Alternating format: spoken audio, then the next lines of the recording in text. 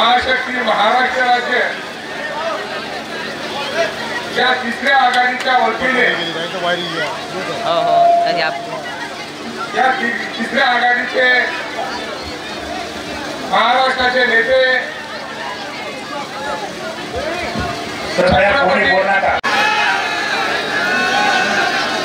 जनशक्तीचे महाराष्ट्राचे दिव्यांग विभागाचे कॅबिनेट दर्जाचे मंत्री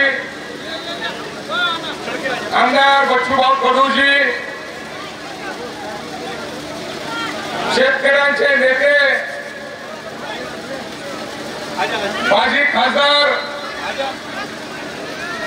सन्माननीय राजू शेट्टीजी, शेतकऱ्यांचा बुलंद आवाज खोऱ्यातला गाड्या वाट आदरणीय शंकरांना धोळगेजी, वामनराव चटपजी या मंचकावरती उपस्थित असलेले प्रहार जनशक्ती पक्षाचे जिल्हाध्यक्ष माझे मित्र आदरणीय विठ्ठलराव कल्याणकरजी, श्रीराम पवारजी, साकोतीजी, शेतकऱ्यांचे नेते माझे ज्येष्ठ सहकारी गिरवंतांना दोनसुरेजी, परिवर्तन महाशक्ती सभा मतदारसंघातून आज मला आशीर्वाद देण्यासाठी उपस्थित झालेले आपण सर्वजण आपल्या सर्वांच्या चरणी मी नतमस्तक होतो।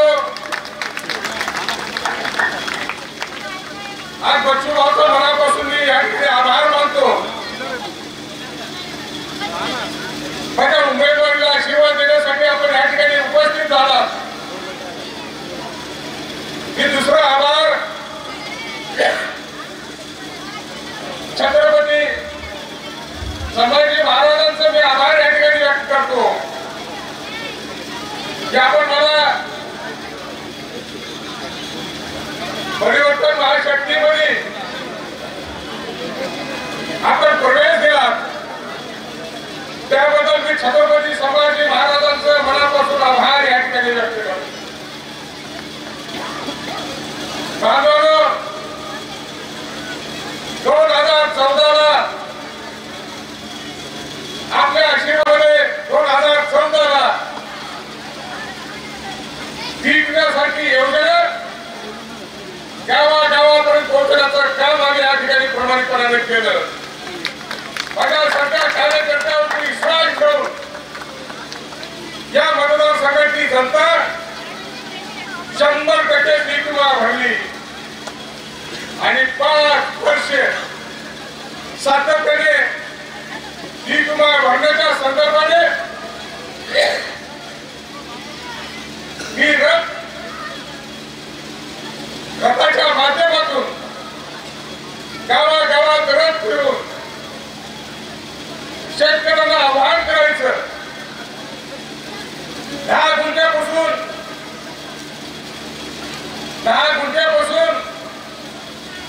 1 हेक्टर व्हायचा, त्याचा क्षण कापसाला किती, सोयाबीनला किती, 40 गुंठ्याला किती पैसे, 20 गुंठ्याला किती रुपये, हे चार्ट करून त्या रथावर फिरवून गावागावात फिरवायचं आणि लोकांनी आमच्यावरती विश्वास ठेवून पीक विमा भरायचा। आता या 5 वर्षामध्ये 2019 ते 2024 शेतकऱ्याने भरलेल्या विम्याचे पैसे त्या 5 वर्षात शेतकऱ्याच्या पदरात काही पैसा पडला नाही। ते आमदार असताना बच्चूभाऊला सांगू इच्छितो, ते आमदार असताना थोडी जरी गारपीट झाली, थोडी जिथे अतिवृष्टी झाली, पिकावरची कीड आहे पहिली असेल, शेतकरी बोराई झाली असेल, नाल्या झाला असेल, करपा झाला असेल, या सर्वांच्या संदर्भाने महाराष्ट्राच्या विधिमंडळामध्ये प्रश्न उपस्थित करून मी माझ्या शेतकऱ्यांना माझ्या आमदारकीच्या कालखंडामध्ये वर्षातून 3-4दा आर्थिक मदत मिळायची आणि आता जीवावरती गारपीट झाली, सोयाबीनवरती खोडाईचा प्रभाव झाला. या मतदारसंघातले एक गाव पाणी तांड्या फक्त पाणी तांड्यापर्यंत डांबरीकरणाचे रस्ते त्या गावापर्यंत घेऊन ठेवलेले आहेत. 10 किलोमीटरचे रस्ते असतील, 14 किलोमीटरचे रस्ते असतील, ते मुख्यमंत्री ग्राम सडक योजनेच्या माध्यमातून पोहोचवण्याचं काम आम्ही केलेलं आहे. आदरणीय नितीन गडकरी साहेबांकडे जाऊन सीआरएफचा निधी या ठिकाणी आणला. राष्ट्रीय महामार्ग आपल्या मतदारसंघातून घेतले. ज्या रस्त्याचा उल्लेख सरकारनं मालकीने केला, वाहतूक बंद होती, भोंगाची वाहतूक बंद होती. आदरणीय गडकरी साहेबांकडे जाऊन एसडीपीच्या मुलासाठी निधी उपलब्ध करून दिला आणि 5 वर्षात तो ब्रिज पूर्ण केला. वाहतुकीसाठी खुला पण झालेला. एवढंच नाही,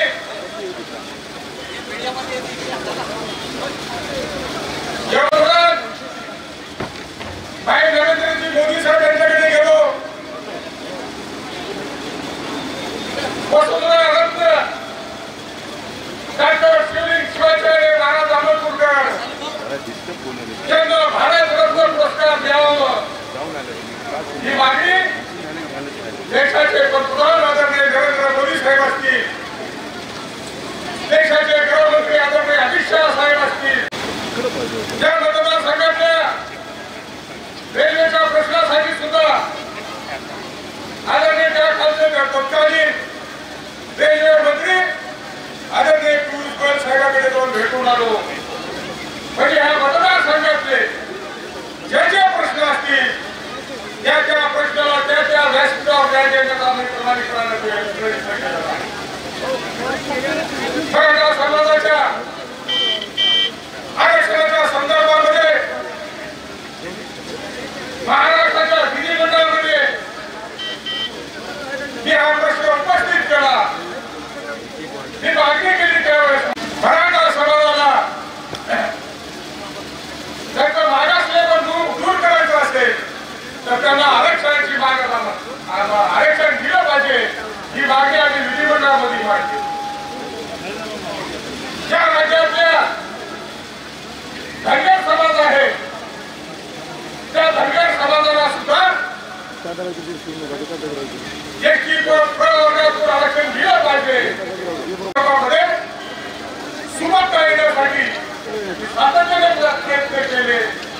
एवढंच नाही, मुरबाड समाजाच्या संदर्भाने एसआयटी लागली होती. त्या एसआयटीने एवढं जबरदस्त अभ्यास करून आव्हान सादर केला होता. आज जे काही मुरबाड समाजाचे कार्यकर्ते शासकीय नोकरीमध्ये आहेत ती एसआयटी बसण्यामध्ये बांधली म्हणून ते सर्वजण आमचे शासकीय नोकऱ्यामध्ये आहेत. सर्व मुरबाड समाजाचे महाराष्ट्राची विधानसभा आपण त्या ठिकाणी घालतो. महाराष्ट्र विधिमंडळाच्या वतीने मला उत्कृष्ट संसद कोटीचा पुरस्कार त्या ठिकाणी देण्यात आला. एवढंच नाही तर महाराष्ट्राच्या पालिका अध्यक्ष म्हणून 5 वर्ष महाराष्ट्राची विधानसभा चालवली. नांदेड अकोला हा राष्ट्रीय महामार्ग साधने एकाला राष्ट्रीय महामार्ग तिकडे नेला. त्या रस्त्यावर लोकांना भ्रमित करायचं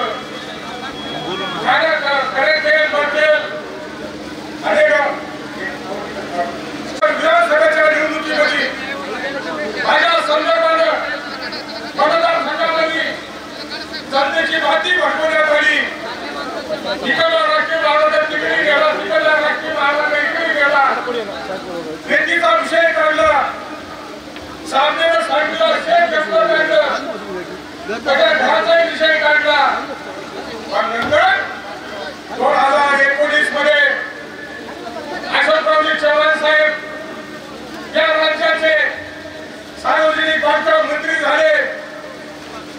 त्यांनी सार्वजनिक बांधकाम मंत्री असताना लोकांना सांगितलं तुमचं कागद माझी आपलं कागद बी गेलं, त्यांची गेली गेली.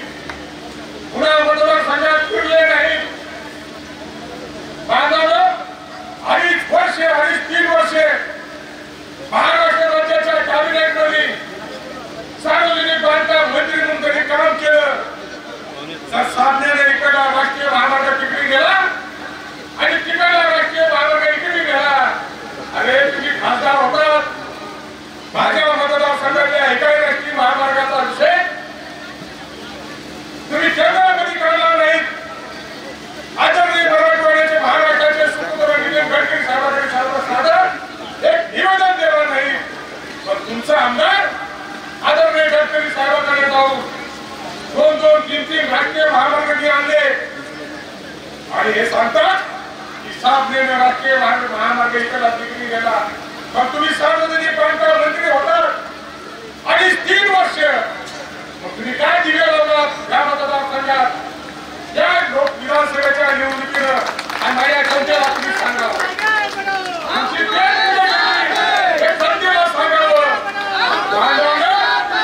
तुम्हाला फक्त भविष्य केलं, माझ्यावरती रेतीचा आरोप केला.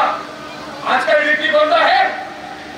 आता सुद्धा 100 ट्रक बाजूच्या राज्यामध्ये कर्नाटक आज सुद्धा आपल्यापासून जातात. यांचाच आमदार ना, यांच्या पक्षाचा हे राज्यसभेचे खासदार ना, यांनी काय दिवे लावले याचं उत्तर आज या मतदारसंघाची जनता मागती. आता या आपल्यापासून आपण सावध राहा. आता ही गॅग आहे, बच्चूभाऊची गॅग आहे, आपल्याला शिक्षक बनायचा.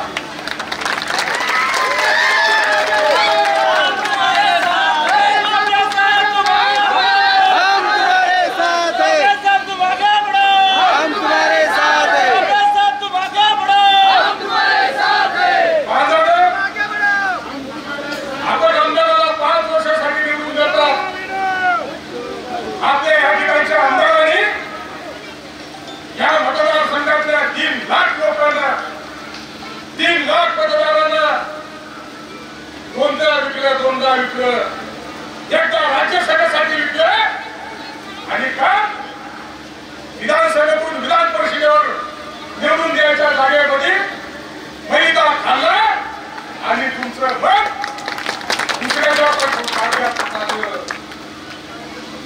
आता मत आपण कोणाला गेला.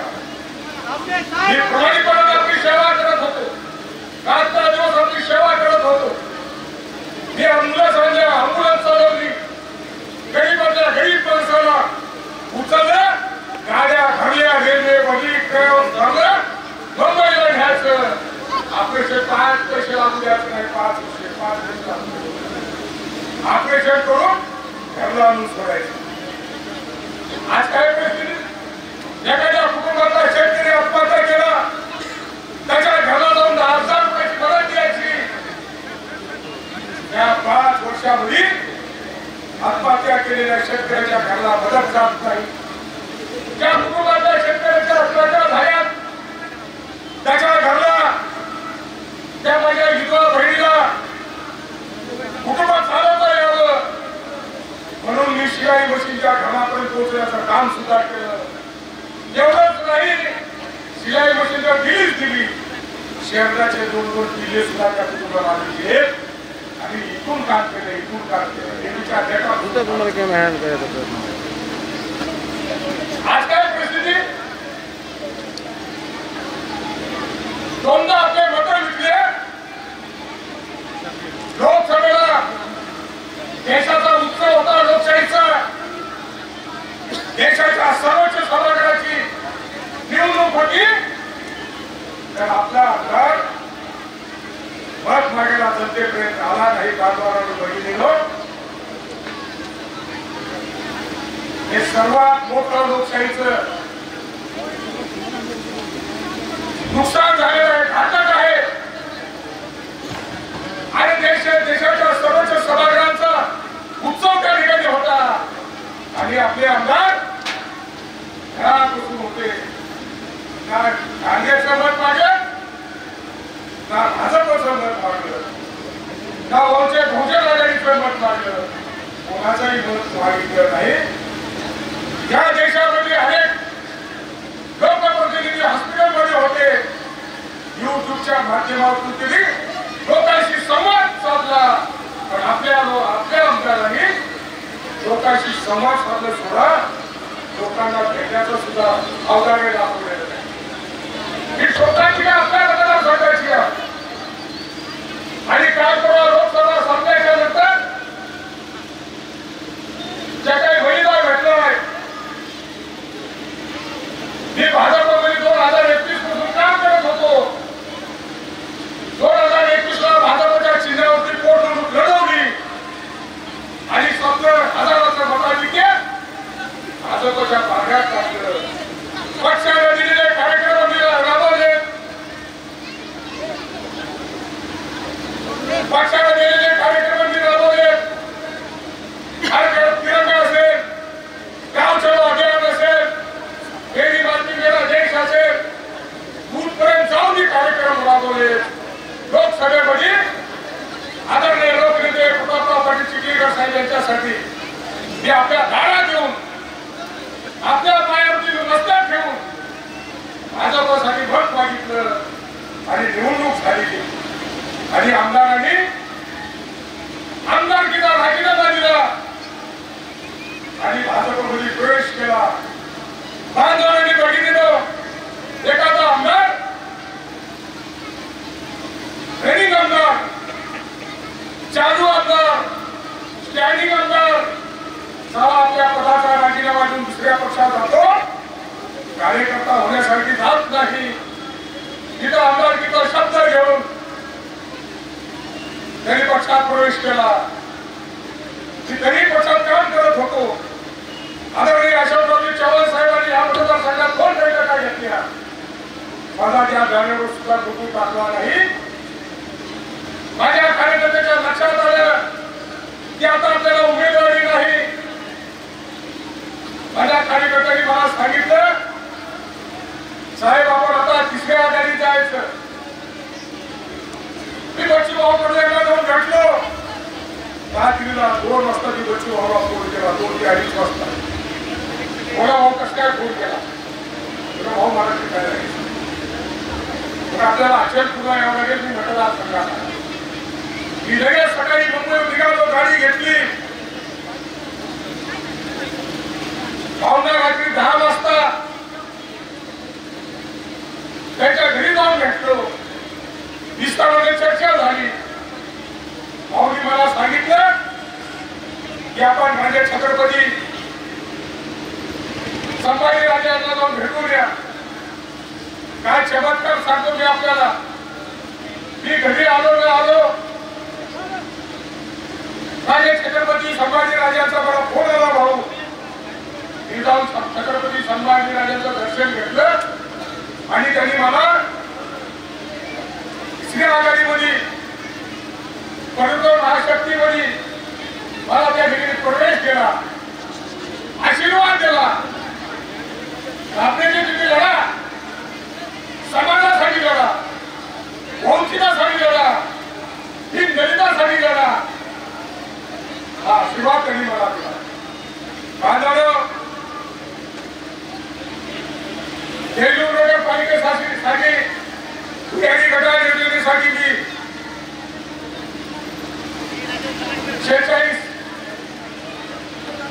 46 कोटी रुपयाचा निधी या देशूर शहरासाठी मी खर्च केला. एसएम जोशी सभागृहासाठी 5 कोटी रुपयाचा निधी मी त्यावेळेस आणला होता. इथली नगरपालिका असेल, आदरणीय अशोकराव चव्हाण साहेबांनी एसएम जोशी सभागृहासाठी आणलेले 5 कोटी रुपये ते खर्ची करून दिले नाही. हे डिझाईन बदल, ते डिझाईन बदल, हे डिझाईन बदल, ते आर्किटेक्ट बदल, 5 वर्ष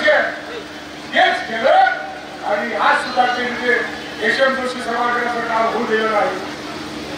बांधवांनो, आपल्या तालुक्यामध्ये दोन तालुके आहेत.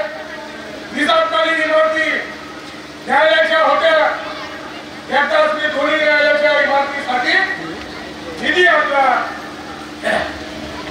निधी आणला आणि आज विरोधीची न्यायालयाची इमारत, सुसज्ज इमारत दिमागामध्ये उभी आहे. आपल्या विरोधीच्या न्यायालयाची इमारत आता पूर्वतत्वाकडे जात आहे. देवदूतचं रेस्ट हाऊस, अतिशय भव्य रेस्ट हाऊस त्या ठिकाणी आपण बांधले. महामानव राष्ट्रपती आपल्या ह्या रेस्ट हाऊसला थांबायला असं भव्य आणि दिव्य रेस्ट हाऊस. एवढंच नाही, कार्यकारी अभियंत्याचं सुद्धा ऑफिस आपण इथे देगलमध्ये बांधले. सुसज्ज नवनवीन दालन आपण या ठिकाणी उभं केलंय. बांधवलं प्रत्येक विकासाचं दालन आपण या ठिकाणी उभं करण्याचा प्रयत्न केलेला. मी आपल्याला नम्रपणाने या ठिकाणी आश्वस्त करू इच्छितो. बच्चू भाऊचे बॅग घेऊन उभा आहे. मला आज आपण सर्वजण आशीर्वाद देण्यासाठी आलात. आता माझ्याकडे एक मस्तक, दोन हस्तकाशिवाय माझ्याकडे काही नाही. पाहिजे आपल्याला हा जोड विनंती असेल की 5 वर्षामध्ये या मतदारसंघाच्या प्रत्येक शेतकऱ्याचं कमीत कमी 4 ते 5 लाख रुपयाचं नुकसान झालेलं आहे. ज्याला कापूस पेरलाय त्यालाही पैसे होते, ज्याला कापूस पेरला नाही त्यालाही पैसे होते. मी जास्तीचा वेळ या ठिकाणी घेणार नाही. आपल्याला तहसीलवरती आशीर्वाद देण्यासाठी, फॉर्म भरण्यासाठी आपल्याला त्या ठिकाणी जायचं आहे. मी आपल्याला हात जोडून विनंती करतो. आता या मतदारसंघामध्ये परिवर्तनाची लाट आलेली आहे.